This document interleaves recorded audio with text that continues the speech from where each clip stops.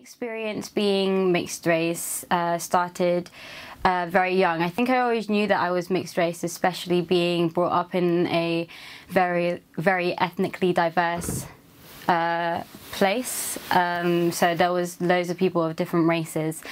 But when I was in secondary school, I think that's when I first acknowledged that I was different, because I would get told that I was speaking very posh, that I was very well spoken, and that I was more white than I was black. And at that age I agreed with it.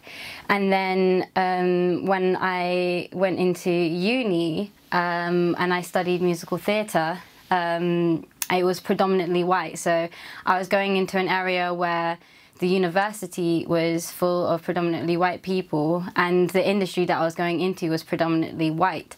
So then being in the industry and getting plopped in there, that's when I feel like I first felt a huge difference in who I was as a person in terms of my identity. And I thought that I knew, because I had always been told that I was mixed race, and I always was comfortable with identifying as mixed race. And then all of a sudden I was put into this box, and musical theatre and the industry is very dependent on being put in boxes. You have to play your stereotypes a lot of the time. So, and I really disagreed with that. I feel like you should be seen as a human being first, and the industry is very, like I said, it likes to put you in boxes. So then when I came into this industry being mixed race, I think that they didn't really know what to do with me in terms of like identifying myself.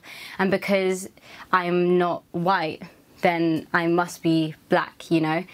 And in this industry, when seeing mixed race on casting calls or anything like that, they generally mean white, black, mixed race. They forget to include other people of other races. They don't include so many other mixes. They tend to go for the light-skinned, curly-haired girl, when there's so many people who are of multiple races.